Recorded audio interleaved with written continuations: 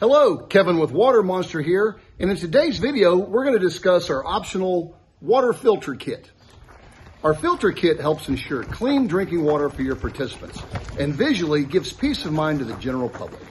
Your kit includes a carbon filter that captures particles down to 2 microns in size. It also comes with a short connecting hose. Your filter is designed to connect directly to a common garden hose thread. However, we always recommend that you use a food-grade drinking water hose.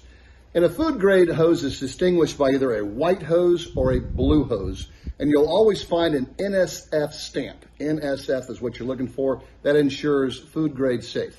Now, we do offer these hoses on our website.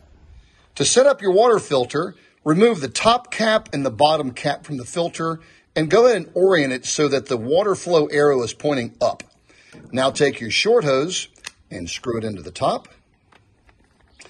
And then in this example, we have our water source hose sitting right here, but normally it would be stretched out, hooked up to a water faucet on the side of a building, most likely.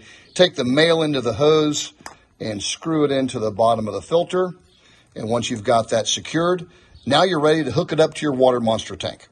So to connect the filter to the WaterMonster tank, first, take the female-to-female swivel that came with your WaterMonster tank. This is an integral part right here. And go ahead and screw it on. And then you're going to screw the top hose of the filter to the bottom of the swivel. And then the swivel here, it typically takes 2 hands, and they swivel in opposite directions to tighten to the hose bib here, and then the other way to tighten the hose here and get them good and snug.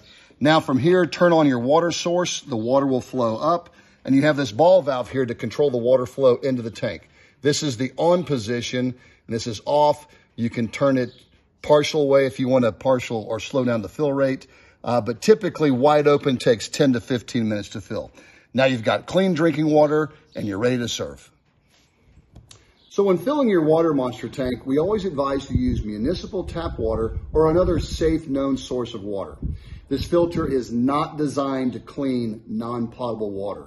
So if you're concerned about your water source, we recommend having your local water district test a sample for peace of mind and safety. One of the most common questions I get asked all the time is, how long will my filter last?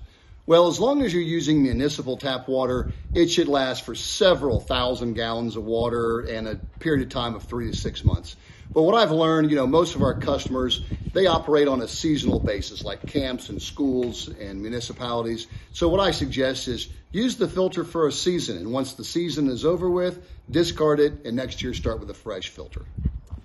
So I hope this video has been helpful. And as always, if you have any questions, you can contact me directly. Thank you.